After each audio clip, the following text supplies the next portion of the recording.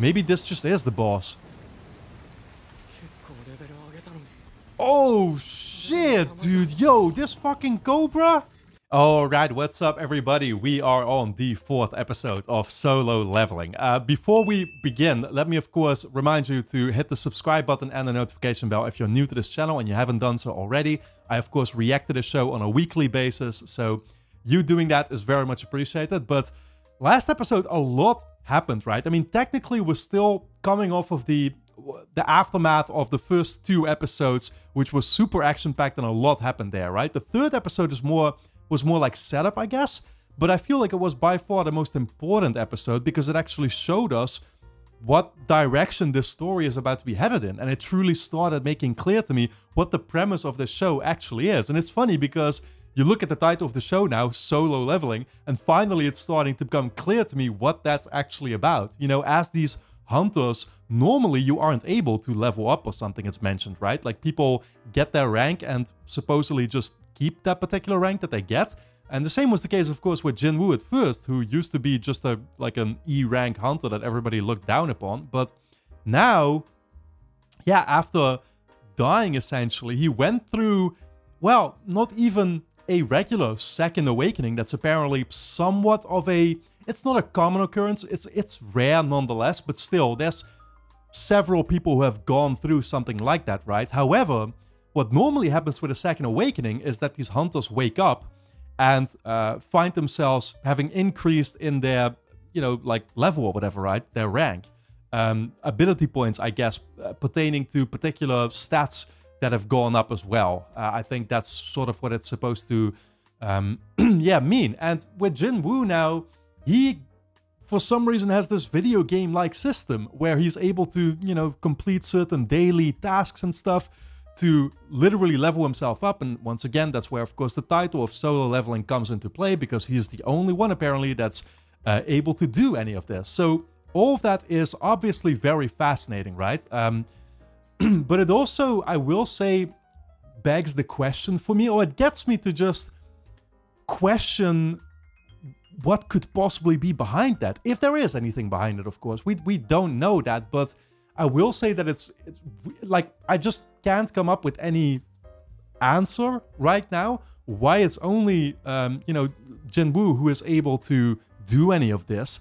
I also thought back to the fact that we, of course, have been seeing his mom in the hospital, basically in a coma state that was induced by the dungeons, or like these portals that showed up, right, is what they mentioned.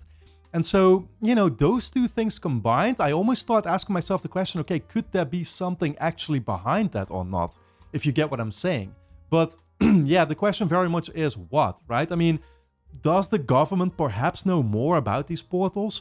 That's another thing, but like, I'm still a little bit unclear about all these different associations that they talk about sometimes, because I don't exactly know how many different ones that we're necessarily dealing with, if it's just kind of a single one and it like branches off into several associations that they keep talking about, or something is going on there too. Again, there's just not been enough time for the show to really start explaining some of these things, but it's a lot of food for thought, I will say. And, you know, of course, we've been seeing a couple characters like Mr. Choi, who's going to be playing a larger role.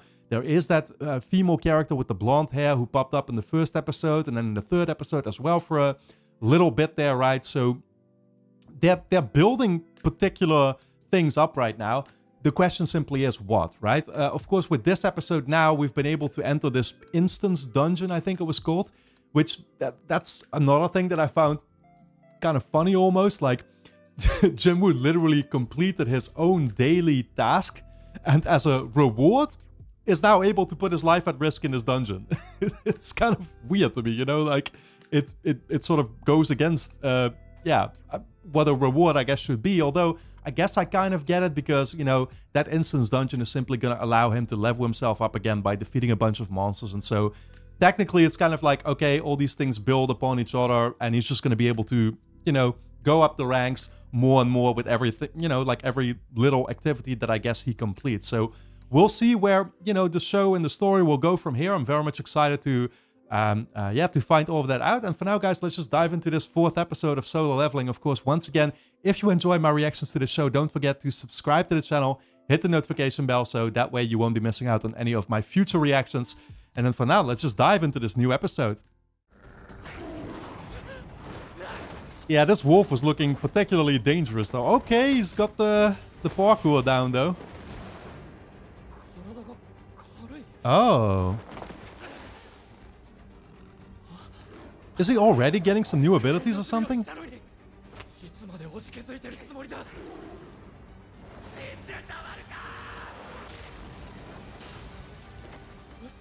Damn. That was a good punch. Yeah, right. We saw him break the apple and stuff, right?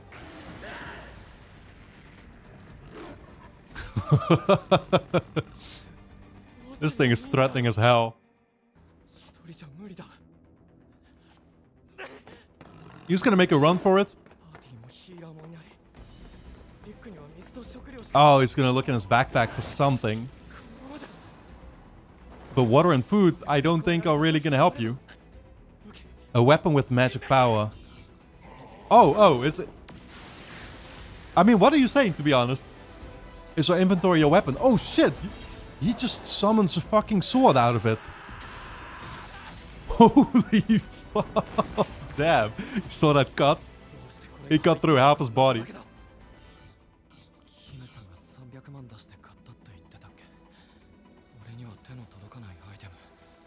Wow. I still don't get it. How is he able to then use a weapon that he technically can't afford? Dude, I'm loving this soundtrack though. It's kind of oh shit. It's kind of giving me some Attack on Titan vibes, isn't it? Damn. Right in his mouth. Oh damn, he caught it, man. Seem genuine, I think they are. Wow. Oh, shit, man.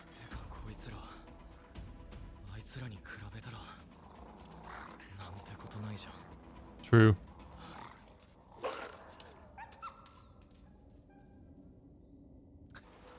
That's it, boy. Run off, pussy. Level 2. Yeah, I wonder... Okay, actual combat levels you up, I guess, huh? That's what I was wondering already. Like, you can... Yeah, okay. You can assign those. Hmm.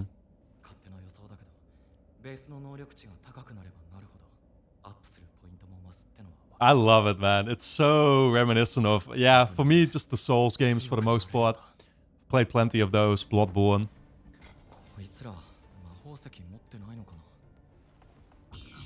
Magic gems.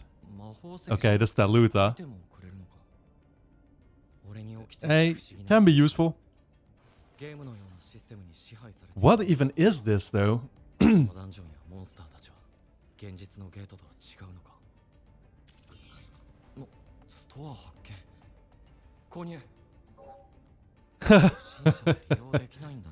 cannot buy anything at your level. You still need to unlock the shop. Oh, you can. We can still sell at least. Yeah, okay. That gives us some points, coins, whatever. Can we actually convert it?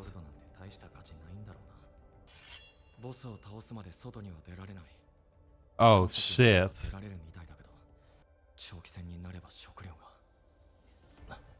So the instance dungeon also has a boss, huh?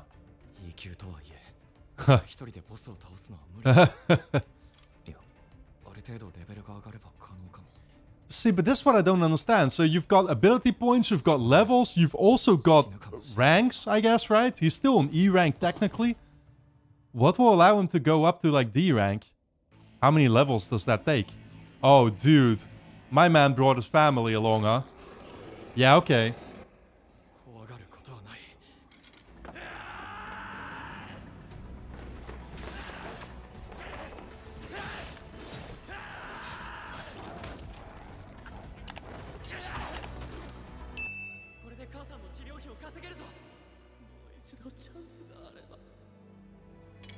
Damn, man.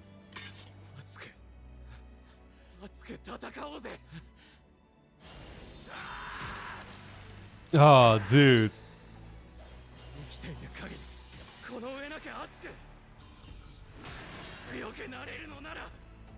Yeah, just thinking about his family is giving him all the strength that he needs.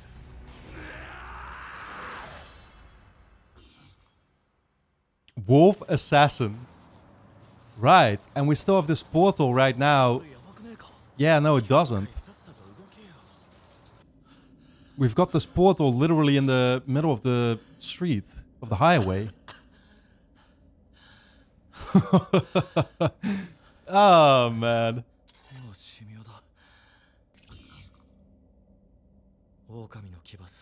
Wow, 34 wolf fangs.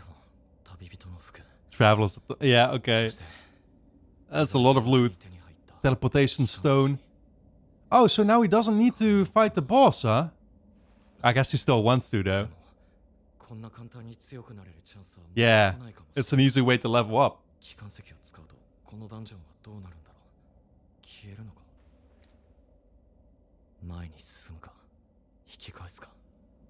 I feel like I know what you're gonna do, though. And I want you to move forward, to be honest. Ooh. Is that how he just put it back in his inventory? I guess so. Okay, Joey.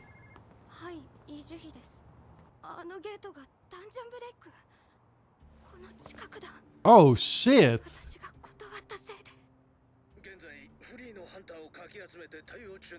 Oh, dude, we're gonna have a bunch of monsters on the street, huh?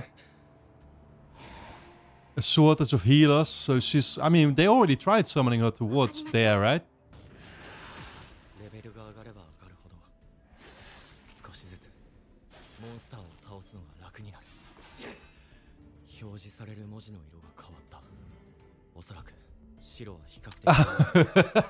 Yeah, dude, that's so... Oh my god, man. Of course. That's so fucking video gamey, holy shit.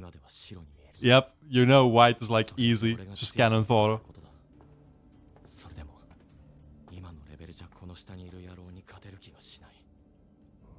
He's probably gonna be marked purple or something with red text. It's gonna be, yeah, terrifying.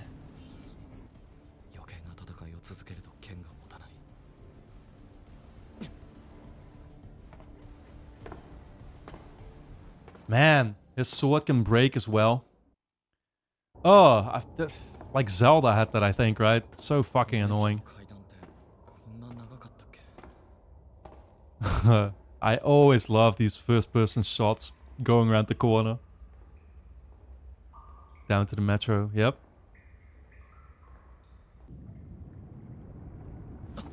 Oh shit, is it getting like over-flooded or what? Dude, my man was attacked by water. What the fuck is going on? Oh wow, already broken. He didn't even get to start the fight. Maybe this just is the boss. Oh shit, dude. Yo, this fucking cobra? Yeah. Orange is actually less bad than red though, right? I guess that means he actually has a chance. Going barehanded though, I don't know about that.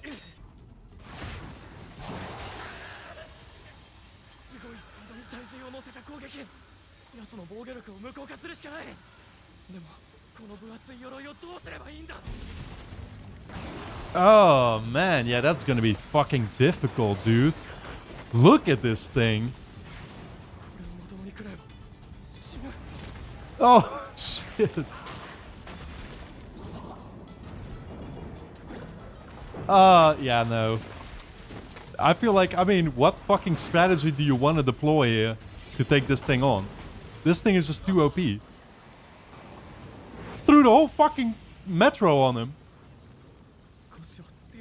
Well, you've got the lightness now, at least, to evade it, right? Yeah.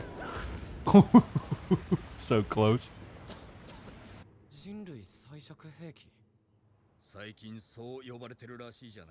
Oh, wow. What is this flashback? Who's talking to him? Oh. Wow, this is the dude from the first episode. Their leader. Giving him the motivation speech and everything. Okay. Wow.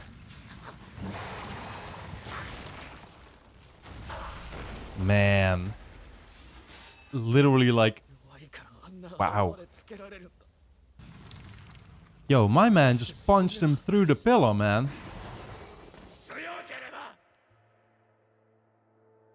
Not my man, my snake.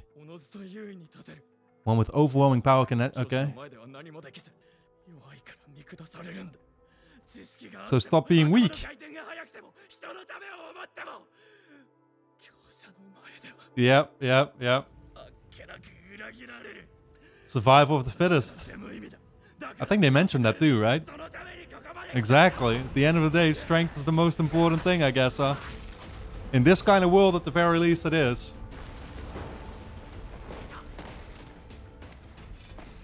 Oh, dude. I love it. You can't tell me this music does not remind you a little bit of Attack on Titan, though. Wow. The blue eyes. Fuck, dude. My man found newfound resolve.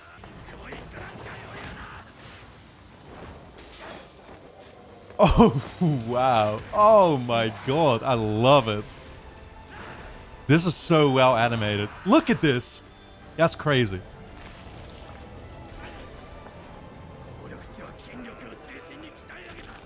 Yeah, you better make use of it then, huh?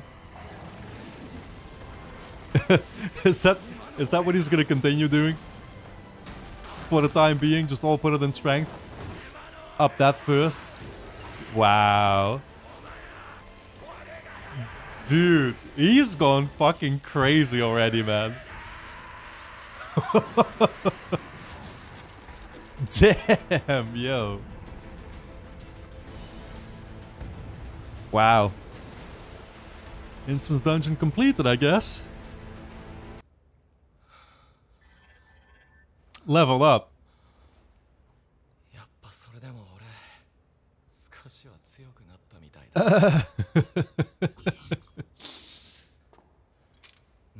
Oh shit, what is this? Spear of some kind? Oh, it's a dagger still? Paralysis and bleeding effects. Okay. Start comparing and stuff. As the boss has been defeated, the dungeon will now revert to its original state. I guess they mean the world. Yeah, okay. I mean, technically, it still was in its original state, right? Because the people that were still there could just continue their normal lives, I think, right? I think so, because we saw the girl just like walking through it, not even realizing something was going on.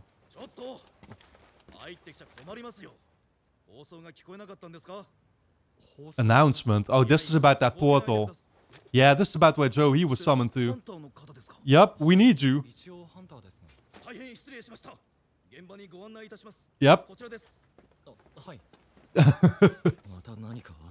He's actually going to be able to have a purpose here now, man. Like, he's going to be playing a significant role in this fight, I guess. Only a giant magic beast. Wow, one boss to the next, huh? He can... Oh. Wow, look at the blue glow. Holy shit. Well, I say he's going to be able to play a significant role in this, but actually I kind of doubt that still. I think he's still a little underpowered for this. But together with a team, they can probably take it on, right? They just need whatever they can get.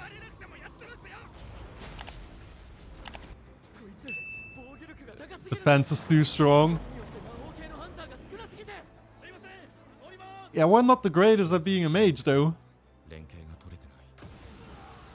Oh, man. 8 E rank hunters and 1 D rank hunter.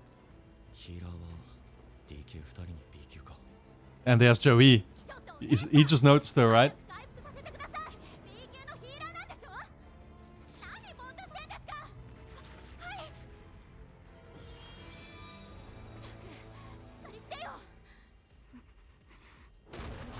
Oh, man. Every single time. That smile will not stop haunting them. Yeah. Pure fucking traumatization. I don't blame them. When I saw that smile on Attack on Titan, I never stopped remembering that either.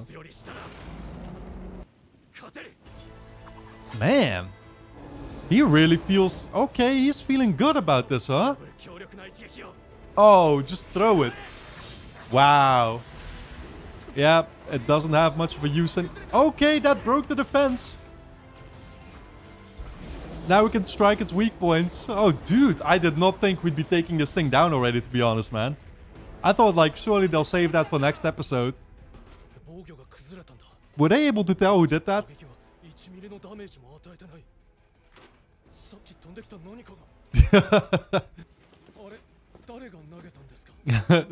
A little kid over there.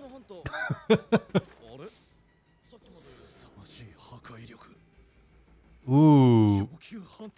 No, he ain't. But I guess now they're gonna start catching on. Like, you'd figure eventually they'll undoubtedly catch on to what's going on with him, right?